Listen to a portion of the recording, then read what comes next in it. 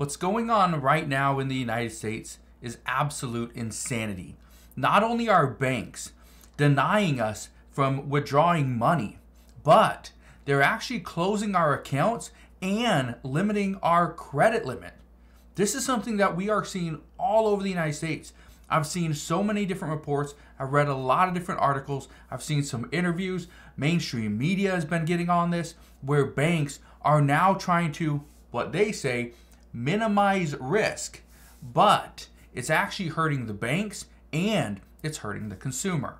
I want to address what's going on here and what we have seen just recently. So make sure you stick around and watch this entire video, and I'll explain exactly what is going on.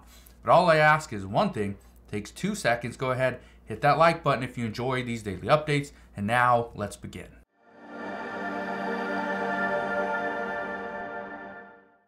Okay, so first, I want to address a video that I did just a few days ago. That video, I titled it Banks Refusing All Cash Withdrawals and Closing Accounts. That video had over 1,000 comments on it. The reason why I'm bringing this up is because we continue to see more and more people are seeing that their banks are either shutting down. There's a withdrawal window where if you want to go into the bank and withdraw cash, you have to do it between this time and this time. And many people don't know that. The tellers do not publicize the times that they can give out cash, which is crazy. But I want to address some other problems. What we are now facing is a huge issue, because you go into certain restaurants, you go into some sporting events, concerts, they don't accept cash. But at the same time now, banks are starting to unbank individuals. They're trying to limit their risk, and by limiting their risk, they're simply denying you the opportunity or the ability to pay for things, because now you don't have a credit card, or you may not have a debit card, because they are closing your account. Now, I want to read a couple comments. So I highlighted a couple comments here on my channel. Here's one right here. This is from Gretchen Look 628. It says, going cashless, they will have more control over you and tell you what you can spend your money on. If they don't like something, they can take your money. People need to wake up and go against CBDC. This is not in your best interest. Now, I want to touch on something there, because she says if they don't like something, they can take your money. This is exactly what happened to a friend of mine. And I was talking to him just the other day, and here's what he said.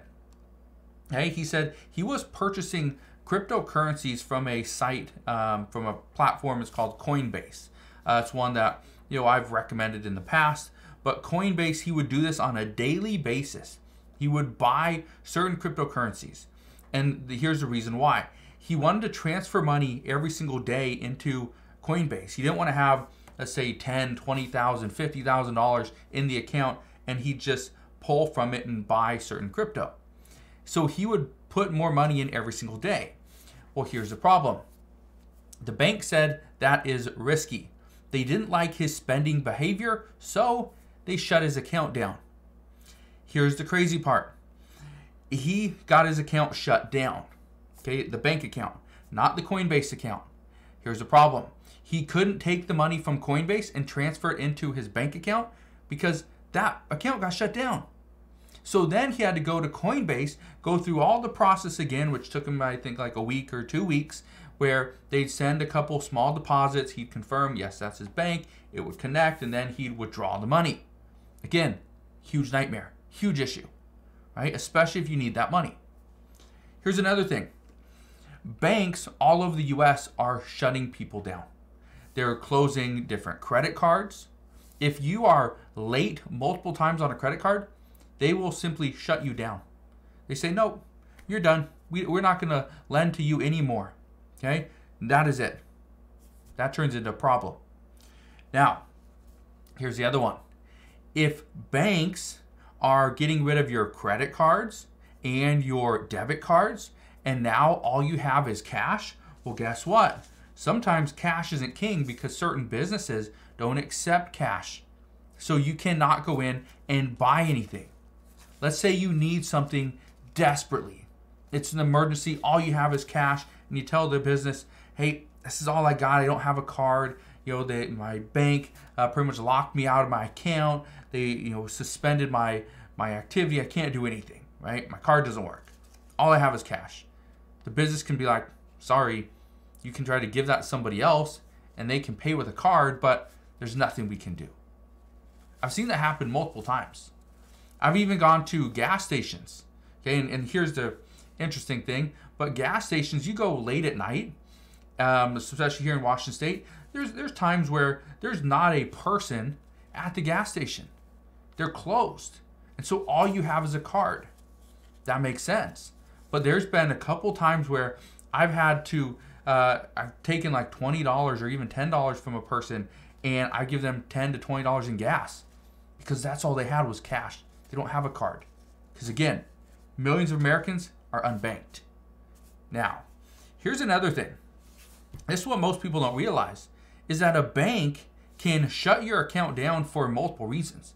And this is part of the reason why more and more banks are closing customer accounts, because of these reasons right here. Number one, they say is suspicious activity or fraud, or even suspicion of money laundering. That's a huge one. Too many overdrafts. If you are being charged, let's say it's $25 an overdraft fee or $15 or whatever it may be, you're being charged an overdraft fee. So not only are you got to pay the overdraft, let's say it's $100 that you spent, but yet you only had $50 in the account. That means now you have an overdraft of $50 plus tack on the extra $25. That's a $75 negative balance that you have. You have to pay that. Well, if it continues to be negative for quite some time, or you are consistently getting these overdrafts, banks will pretty much shut you down and say, nope, we do not want you at our bank. Here's your $5 that you have in our bank. You can go somewhere else.